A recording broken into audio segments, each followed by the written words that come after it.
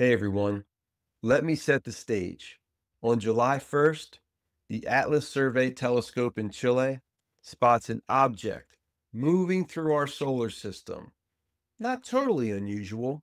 See, we find asteroids and comets all the time, but within days, astronomers realized something. They were like, yo, this thing isn't from around here. See, it's the third confirmed interstellar object we've ever detected, and it's been given the designation 3I Atlas. 3 because it's the third object, I stands for interstellar, and Atlas for the observatory that found it, which is like totally cool. I can't imagine if like I had found it and it'd be named after Mancini. That would be awesome. But anyway, you might be thinking, okay, Steve, it's a space rock from another star system. That's cool. But why do I care? There are way crazier things happening in our world right now, um, which are way more important than this space rock that you're telling me isn't going to smack into us. But here's the reality. Here's why it's important. This thing is breaking every rule we ever thought we understood about interstellar objects.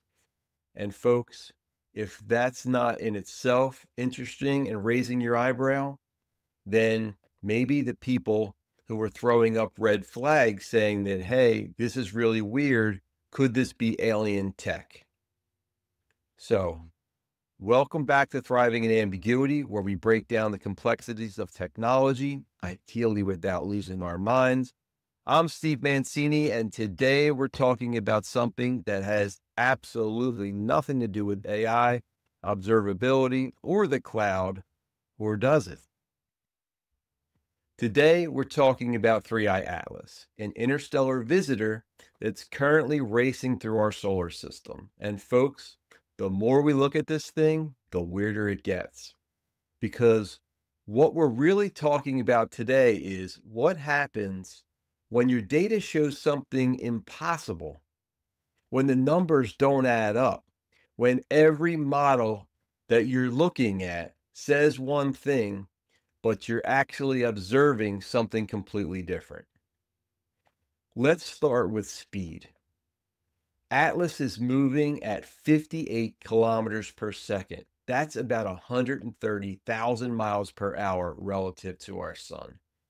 To put that into perspective, the first interstellar object we found, Amora, back in 2017, was traveling at about 26 kilometers per second. Still pretty fast, right? The second one, the comet Borisov, from 2019, that clocked in at 32 kilometers per second. But Atlas is moving nearly twice as fast as either of those objects. It's the fastest interstellar object that's ever been recorded. But here's what really caught my attention. It's not just fast. Its trajectory is aligned almost perfectly with the plane of our solar system. Now, the odds of that happening randomly are about 1 in 500. And if you were an alien intelligence wanting to survey our solar system, you'd approach along the planetary plane where all the interesting stuff is happening. Random space rocks? Yeah, they don't typically do that. They don't align so perfectly until now. So, okay. So speed and trajectory, they're both really interesting. But maybe it's just coincidence, right? Well, let's talk about the size. See, recent analysis suggests that Atlas has a mass of over 33 billion tons, with the diameter somewhere between 3 and 5 million miles. Yeah. With a diameter somewhere between 3 and 5 miles across. That makes it 3 to 5 orders of magnitude more massive than the previous two interstellar objects we've detected.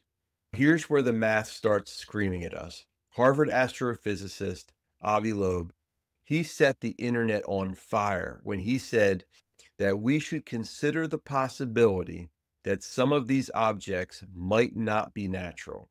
Loeb pointed out something critical. He says based on what we know about how objects form in space, small objects should be exponentially more common than the larger ones. We should have detected on the order of 100,000 Amore sized objects before finding something as massive as 3I Atlas. But we've only detected two previous interstellar objects, just two. Now, the statistics don't work. And in my world, whether we're talking about IT infrastructure or space objects, when the statistics don't work, you pay attention. Now, let's talk about what really got me down this rabbit hole, the outgassing. When comets approach the sun, they heat up. Ice turns directly into gas. This creates the characteristic tail and the cloud of gas and dust around the comet called the coma. I think most of you should have probably learned about that in science class, at least I remember. Here's the thing, that outgassing acts like a thruster. It's basic physics that we learned from Einstein. You're ejecting mass in one direction, so you get pushed in the other direction. For every comet that we've ever observed, this outgassing causes measurable changes in the trajectory.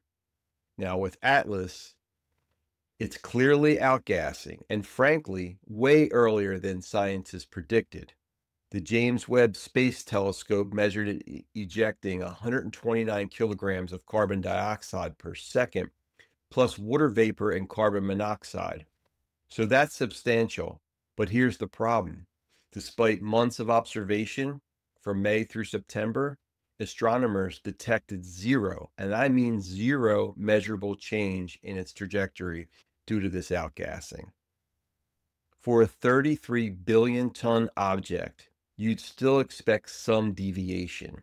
It may not be huge, but you should detect something with all of our modern instrumentation. Yet the object is following a trajectory consistent with gravity alone, as if the outgassing wasn't affecting it at all. And in reality, that should not be possible. So either this thing is far more massive than we think, which would make it absurdly large for a comet, or something else is going on entirely. So we've got speed anomalies, size anomalies, trajectory anomalies, and physics anomalies. Surely the chemistry is right. Nope, that's not right either. Spectroscopic analysis detected atomic nickel vapor in the coma. Is that unusual? No. We've seen nickel in other comets, but here's what is unusual. They detected nickel without detecting iron. See, in nature, nickel and iron form together. They should appear in roughly equal amounts. When you outgas a comet, you should see both. The only place we know that produces nickel without iron is in industrial manufacturing, specifically through artificial chemical processes used to refine nickel alloys. So this is the red flag. Now, I'm not saying it's alien, but I am saying the chemistry signature doesn't match what we expect from a natural formation. And the suspicion is, what if this is a sign and we're ignoring it? Because when you start stacking all of these anomalies, speed, trajectory, size, outgassing, the physics, and now chemistry, at some point you have to ask yourself, how many coincidences before it's not a coincidence? And here's where the timing gets really interesting. See, 3I Atlas will make its closest approach to the sun on October 30th, just outside the orbit of Mars. That's also when it passes closest to Mars itself. And here's the kicker. From late September through November, we can't observe it from Earth anymore. It'll be behind the sun from our perspective, a period called solar conjunction. So during its closest approach, during peak solar heating, when outgassing should be at its maximum, we lose visibility. We won't see it again until December. Now, NASA could potentially observe it with their high-rise camera on the Mars Reconnaissance Orbiter during its close pass by Mars in late October. Avi Loeb specifically urged them to do this. Whether they will, whether they'll actually share the data publicly, whether they'll share it promptly, that's an open question. I guess we'll see. If it was alien and you wanted to do something near Mars while Earth couldn't observe you, well, late October 2025 would be the perfect window. I'm just saying. Avi Loeb may have a point here, and I don't know if we want to ignore it. All right, so let me get back into my world for a second, because there is a reason I'm talking about this on a podcast where I typically talk technology and leadership. In observability, whether we're talking about Dynatraces monitoring your applications or astronomers tracking objects in space, you can't manage what you can't observe. When your monitoring shows anomalous behavior, you have a decision tree. Is it a false positive? Is it instrumentation errors? Is it something within normal parameters we just haven't seen it before? Or is it something genuinely outside the model? A zero-day exploit, for instance, or a novel attack vector, something that requires immediate escalation. And the challenge is, how many anomalies do you need before you escalate? 3i Atlas has at least 6 independent anomalies. Speed twice that of the previous interstellar objects.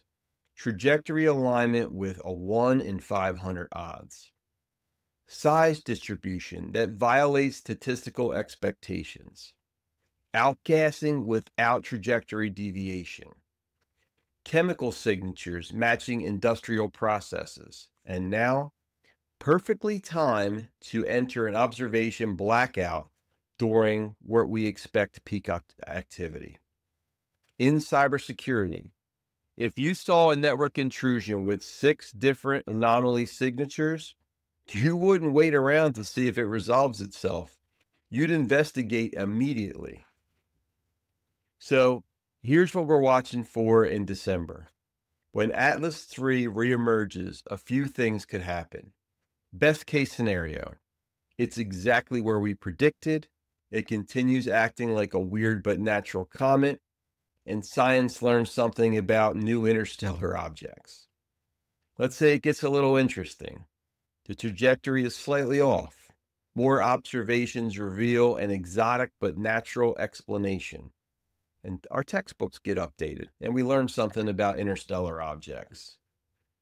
But then there's the problem case.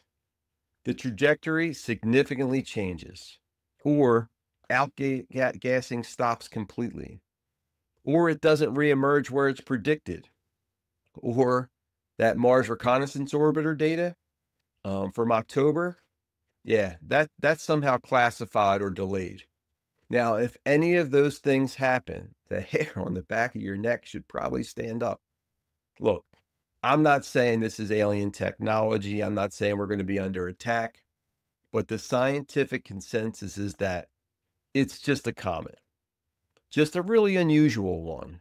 But here's my question.